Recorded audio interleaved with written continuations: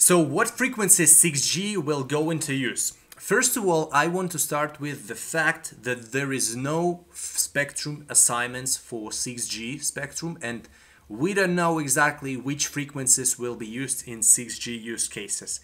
But we have a large amount of different documents from telecom leaders, white papers, articles, scientific research, and based on that we can conclude what frequencies will be used.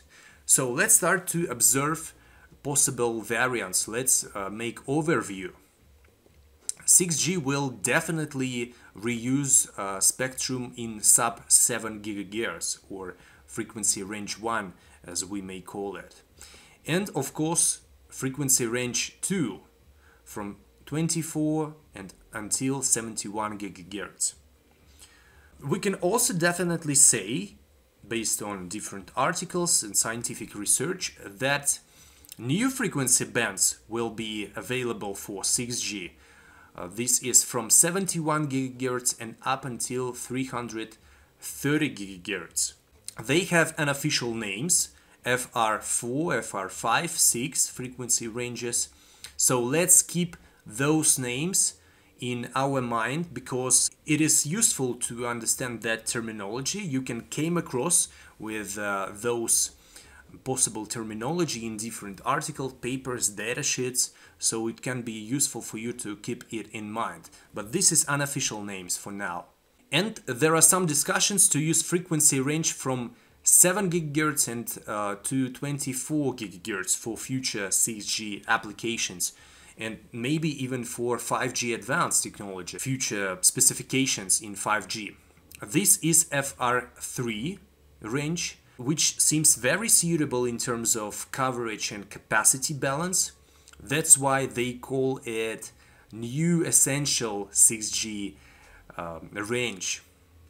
Whereas frequency range 4, 5, 6 is considered as a kind of a new complementary 6G ranges, only for particular use cases, not for large coverage, not for extreme coverage applications for wide range cases. This is maybe only for joint communication and sensing, for accurate positioning, for radars, gesture recognitions, very short communication about 10 meters or 100 meters, but with extremely high data rates until 1 terabit per second.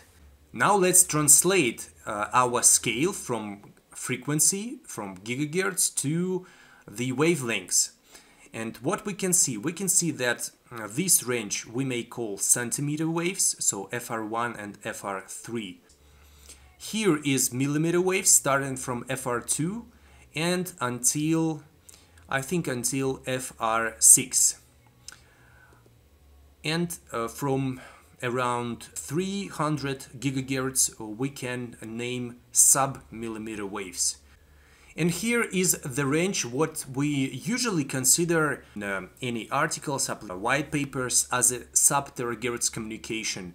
So this is from 100 gigahertz and until 1 terahertz.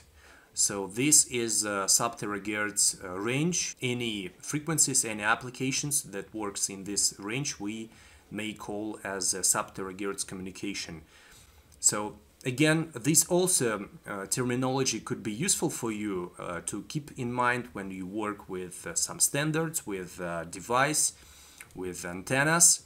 What we conclude from this: 6G will be a mix of spectrum ranging from sub 1 gigahertz until 1 terahertz. This is impressive, I think. 6G will be everywhere in a spectrum from sub 1 gigahertz and until 1 terahertz. This is again very challenging in terms of hardware, in terms of channel models, MIMO applications, antennas, and so on. So we will talk about it as well. Now let's briefly talk about another terminology, IEEE terminology. In parallel to 3GPP, there is a IEEE organization which also take part in wireless standardization in different wireless standards, and they have their own terminology. This is G band, for example. This part is X band, K, KU, KA band, which is used for radars, for drones, for space communication.